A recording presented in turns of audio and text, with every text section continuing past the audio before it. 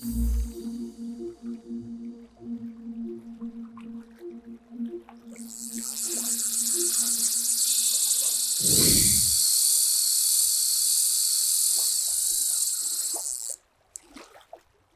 what's up? It's Kit. Time for another video. Today, we're going to talk about one of the most basic functions of a modern fishing reel and also one of the most misunderstood, the drag. If you've just clicked on this video and have not joined us yet, please consider subscribing. This channel talks about the hows and whys of fishing, and we cover everything from big game, ultralight, everything in the middle, including fly fishing. Today, we're talking about the drags because it's one of the most misunderstood functions of the reel, and I'm actually kind of surprised that I am talking about this quite late. Should have been one of the first videos I actually created. Anyway, so yeah, I mean, each of these reels actually have drags in them, and even this fly reel. So there's a lot to actually digest. So I'm gonna break this video into two pieces. This is the first one, and later on in the second video, we're gonna dive into the nuts and bolts of the drag and know for certain exactly what happens. Okay, I'm not gonna talk about the mechanical part of the drag, but what exactly happens when you're fishing, because that's the most practical use and something that you really need to understand. Let's go with the very basic first, and we're talking about the spin cast reel. Spin cast reel, very easy to use. Press a button, cast it out, boom, reel re-engages, and that's it. It's actually really good for kids. However, a lot of people would probably actually say, like, what the heck is he using a spin cast reel for? Actually, I needed a very slow reel, and I was looking for a very slow reel for very tiny crankbaits, and I found that this was actually quite slow, and that is exactly why I have this 14 inches per turn of the handle, and that's exactly what I need. Now, very light drag. It only has about 6 pounds, I believe, so that's 3 kg. So perfect for really light line. To adjust the drag, you either put it towards the plus to tighten it, like so. To loosen it, you go on the negative. And the good thing about this is that when you're actually fishing and you're fighting the fish and you want to adjust the drag, all you do is just move it with your thumb. So very basic, very easy.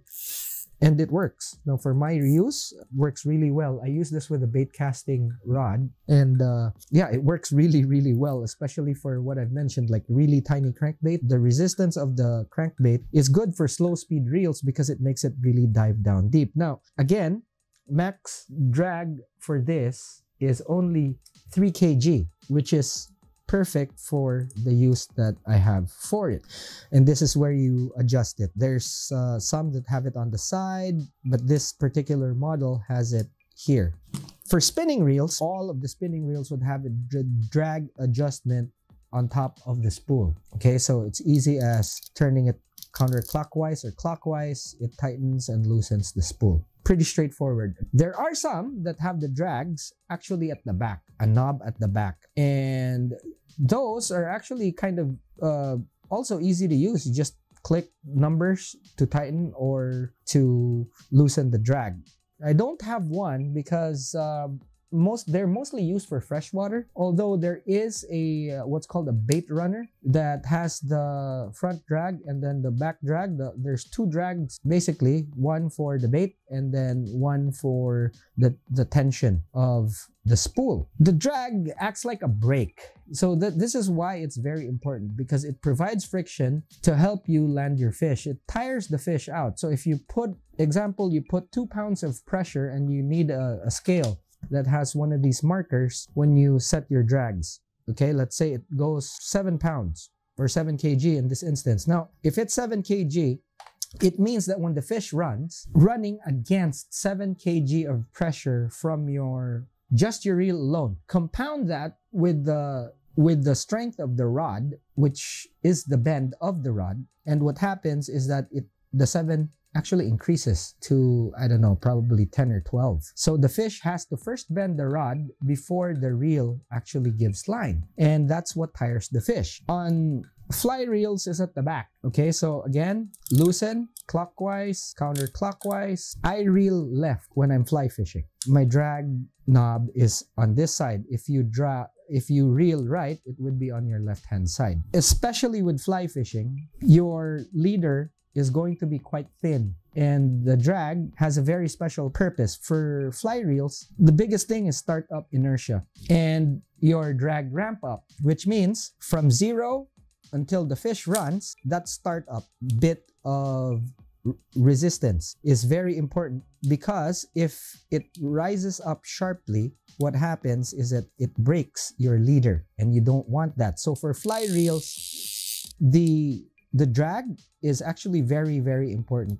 And again, the startup inertia makes or breaks the reel. So there are reels out there with super high startup inertias, and yeah, it breaks their tippet. So they're not really good reels. What you want when you're buying a fly reel is to look for one that has a really good startup inertia, and it has a lot to do with the type of material that you use or they use for their brakes. This has a cork drag. So startup inertia when it comes to cork is actually really good. There are also rule-on materials, so that the worst thing that you could put in is actually carbon, because carbon spikes up really fast. And although when it's consistent already, when the fish is running, carbon, it's a very good drag material. It's just that the startup inertia is quite high. So for big game, it's probably good, but for lighter game, probably not something that would do you well, especially when you're using very light tippets.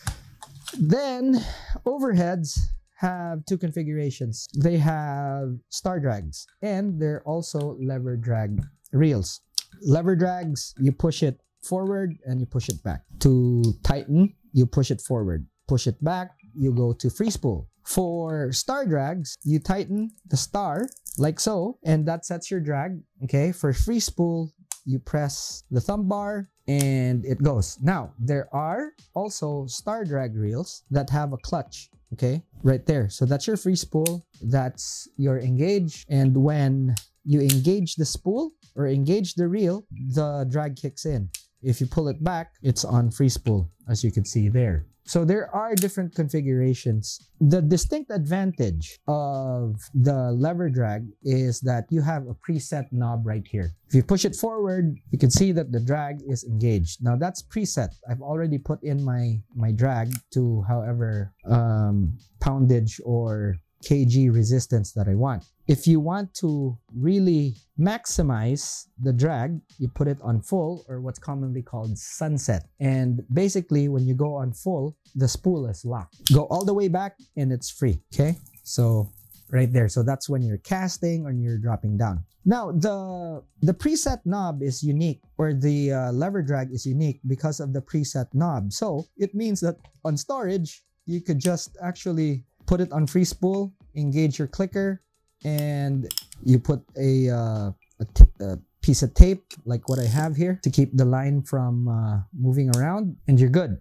But the good thing is that since it is preset, whatever you put it on, the next time you go fishing, you just put it on strike and you're good to go. That's it. Now, for storage, especially for star drag reels, you have to actually back them up, because you don't want the drag washers to stick together. If they stick together, you need to change them, because the drag washers will get ruined, especially the carbon bits.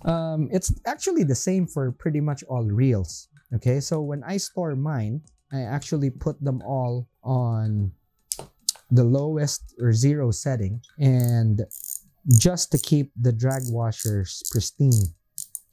Okay, so when not in use, they're all loose, just like that. Okay, even with the fly reels, especially with the fly reels, because I don't really want to risk the damage to the tippet, because fly fishing, you're dealing with really thin tippets and or very tip of the leader, which is called the tippet. And fly fishing is actually quite sensitive to those things, because you're trying to catch a really big fish or a decent sized fish at the very least with really thin leaders or leader tips, and that's the weakest link. So very crucial. So earlier I spoke about the inner workings of how the drag of the fly reel work. And if it's not apparent to you yet, some reels actually have a difference in how their drag works.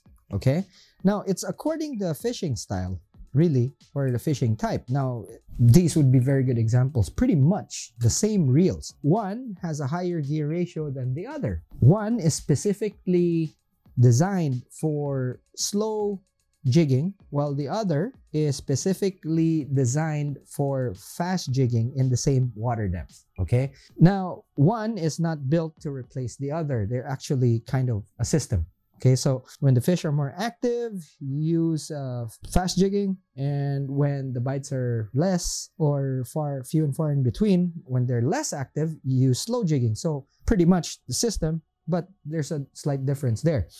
Now, the most important thing here is that since we're talking about drag, is that this one is actually stronger, but it's slower gear. Okay, now if you imagine a winch, okay, a winch is quite strong. So since it has gears that are slower and are a bit more reinforced, it actually has about a kilo of drag. Okay, just because especially for fast jigging, you're pumping the fish in. Okay, whereas with slow jigging, you're pointing the rod down and you're reeling slowly. Just because of the style, the slight difference in styles, the drags have already changed, or the power of the drag has already changed. Now, here's an even extreme example.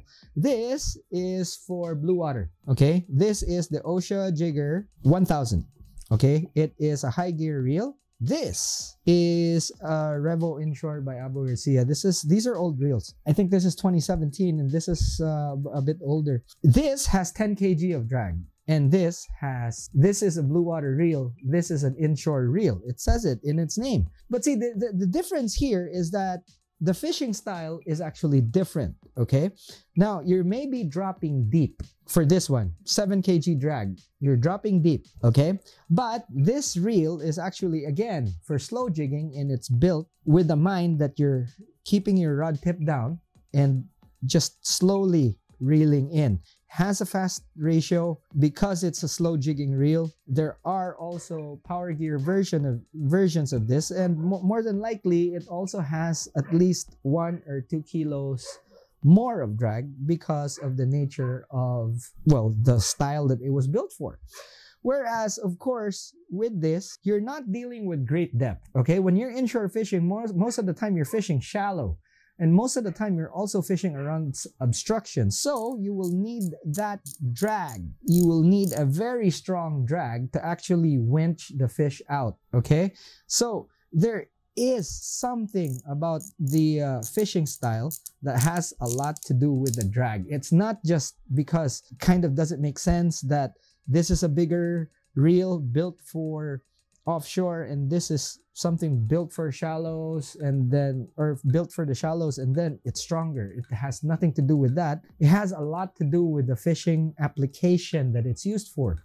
Okay, so you will need to, like, take for example, when you're fishing shallow and you're fishing for grouper with crankbaits, you would need the extra drag to actually winch the fish out of structure because it lives near structure. Whereas with slow jigging, it's kind of almost pulling the fish in and teasing it out of structure, or having it strike away from structure and fighting it away from structure rather than actually winching them out. So the extra power that this presents is actually something that doesn't make sense for this reel. Now, also, keep in mind that you're measuring drags when the spool is full. And this is something that we're gonna talk about in the next video. All right? So I hope that actually clears things up for a lot of people that don't understand why some reels are stronger than others. All right? So again, this is part 1. Part 2 will be more on the nuts and bolts of the drag. If you like the video, please consider giving it a like, or you know what, just go and click on the like button. While you're at it, also click on the subscribe button, click on that bell so that each time I upload a video, especially the part 2 of this, because you don't want to miss that, we're really gonna nerd out All right, so when I release that video, you'll get notified. And yeah, the YouTube algorithm seems to like it too. So please consider doing that. Again, subscribe, click on the notification bell, and like the video so that other people would see it. The more you like, actually, the more it gets shown to other people. So please do that. That's it for now. Watch out for part 2 because it will be a bit more in-depth than this. And I'll see you in the next one. Class dismissed.